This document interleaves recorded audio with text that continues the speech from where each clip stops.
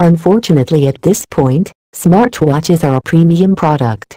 Their general demographic is limited to enthusiasts, developers, and those with disposable income, and the reasons behind this currently are their limited uses combined with their price tag.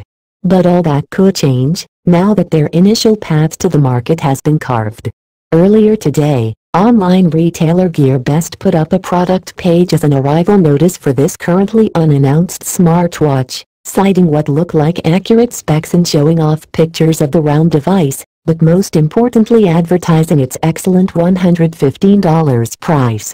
For the full list of specs, see the table below, complete with typos and dodgy phrasing, but in summary, we are looking at typical 2015 smartwatch internals with a few important points. Typically for Elephone, a MediaTek SOC is present, the new MTK 2601, which translates to a dual-core 1.2 GHz ARM Cortex-A7 CPU and Mali 400MP GPU.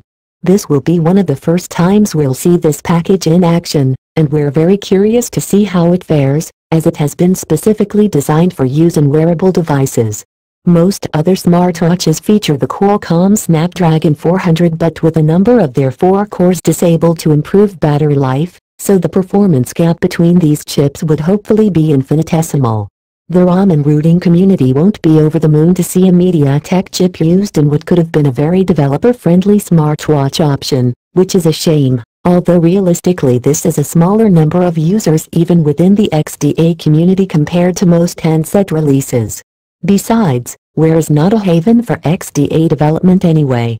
Highlights of the ELE include its decent 400 mAh battery, heart rate monitor, IP67 rated water dust resistance, metal build and support for swappable wristbands, which we're hoping entails compatibility with normal watch bands as opposed to the implementation of some proprietary connection. The RAM-ROM specifications seem to be the only glaring error, unfortunately, but previous leaks have suggested typical 512 MB/4 GB values. In fact, the only thing that seems to have been missed is the size and weight of the watch itself. It looks sleek and well designed, but its dimensions will make a large difference to how it feels on the wrist. Watches are meant to be fashionable, after all. If all is as it seems and the ELE watch performs well and feels good, it could seriously disrupt the still nascent wearables market as it stands now.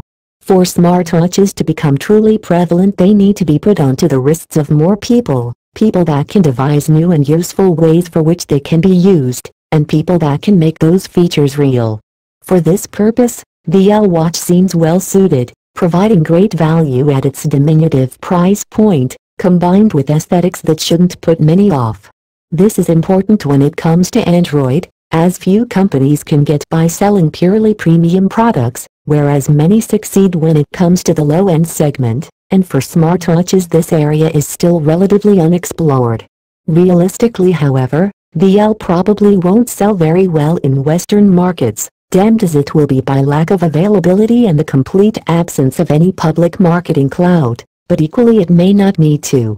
GearBest and other similar Chinese online stores ship worldwide, and those in the know will be pleased to pick up a great bargain. Once again, if this is recognized by app developers as the opportunity it can be, it could make a difference to the entire Wear platform as a whole, as more will have the tools to test and debug their apps. Elephone are a young company and aren't yet held in high regard, although their mobile efforts have been well received, mainly due to their bang-for-a-buck nature.